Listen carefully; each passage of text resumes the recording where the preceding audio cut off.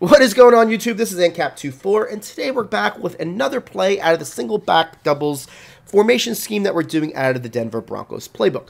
Yesterday we dropped a video in which we showed you how powerful the PA flow play is as a nice base throw play to this entire scheme, that you didn't have to make any adjustments to it and just did a great job of just torching all coverages. There was one coverage, however, that played it the best, and that was the cover 4, and when you base the line pressed and played your underneath coverage. Now, what we want to do for that is we want to give you an option on this video of showing how you could torch that specific defense in order to say, you know what, if they're in that defense, I can go to this setup using the same play and have some great success. So let's go ahead and take a look at that and show you exactly how we're doing it.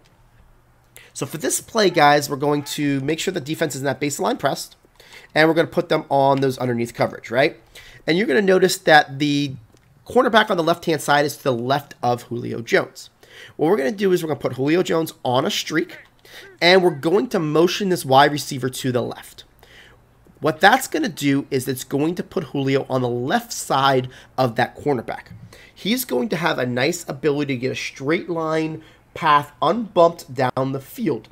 Because of the play action and because of the way your DBs react in the positioning that they're in, he is actually going to turn up the field and get closer to the inside of the field, and then he's got to play from a retreat standpoint in order to get to the X receiver, okay? So let me show you on this example what happens, and then we'll go and show you some different examples where we're going to switch up the personnel to really show you the mechanics of the DB is the factor, not the speed correlation of DB versus wide receiver. So let's go take a look.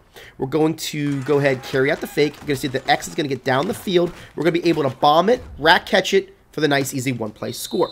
Now, the correlation between Julio Jones and Shaquille Griffin is that Julio Jones has 94 speed, Shaquille Griffin has 92.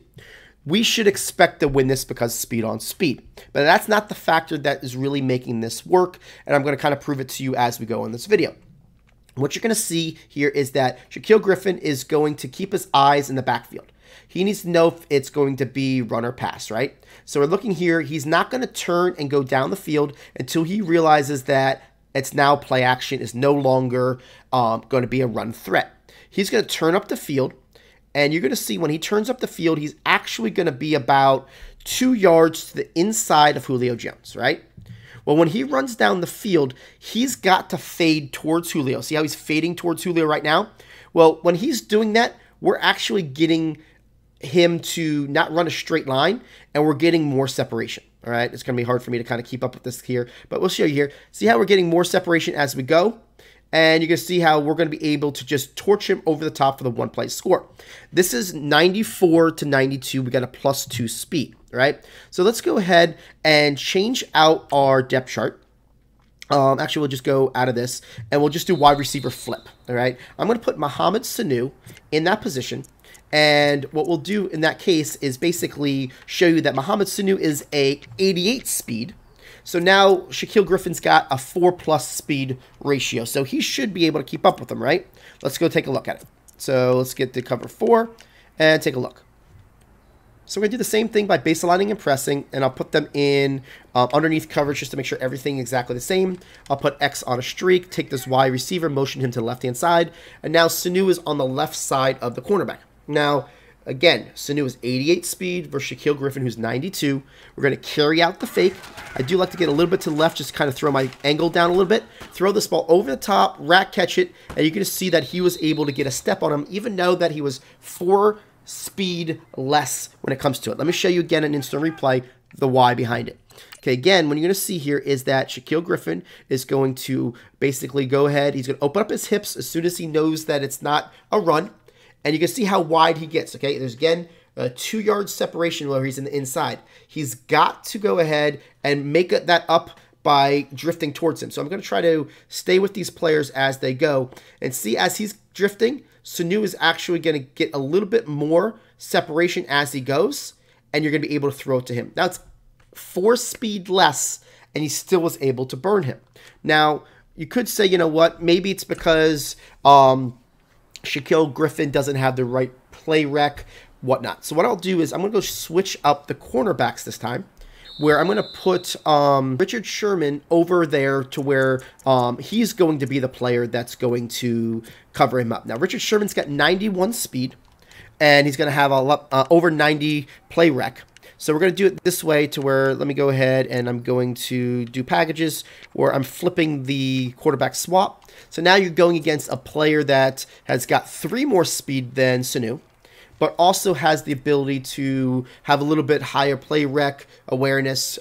His zone's still going to be the 91 that I put him at, so you're going to still have that same deal, but you're going to see that we're going against a more aware cornerback. So let's go take a look at it now. We're going to do the same thing. We're going to baseline press. We're going to put him in hard flats to make sure we keep everything consistent.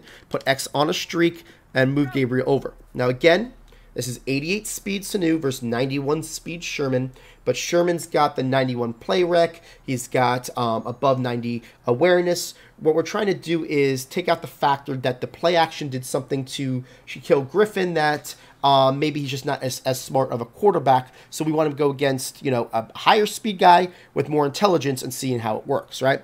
So here we go. We're going to carry out the fake. We're going to see that the X is going to get down the field. And we're going to be able to bullet to him over the top and still get that 1-step advantage over him. And it's the same reason why, because of the path in which the cornerback has to take when we get this player out wide. Just because you're out wide and when they're baseline pressed, so if anybody is trying to go to a cover 4 to stop your original setup, you can go to this and torch him over the top. So again, you're going to see that he turns. And when he turns, he still goes to the outside. See, I mean, actually, he's the inside. And you can see that we have that cushion between the two. He's got a fade towards him. And when he fades, and when the ball is in the air, it seems to take away the speed advantage to Sherman because actually Sanu is kind of cutting him off. See how that works? And he's able to get in front and catch this ball for the 1-play score. So we just want to go ahead and kind of scheme those 2 plays together for you guys. We wanted to show you such a powerful play on the video yesterday. And then on today's video, we wanted to make sure that we kind of showed you know what? If they do what they can do to slow down your previous play, we want to give you another option to go ahead and say, you know what? I'm actually wanting that to happen so I can torch you over the top. So if you do like this video and you like the way we kind of put the 2 together for you, please hit that like button for us. It does go a long way, and we'll see you on tomorrow's video. Thank you, guys.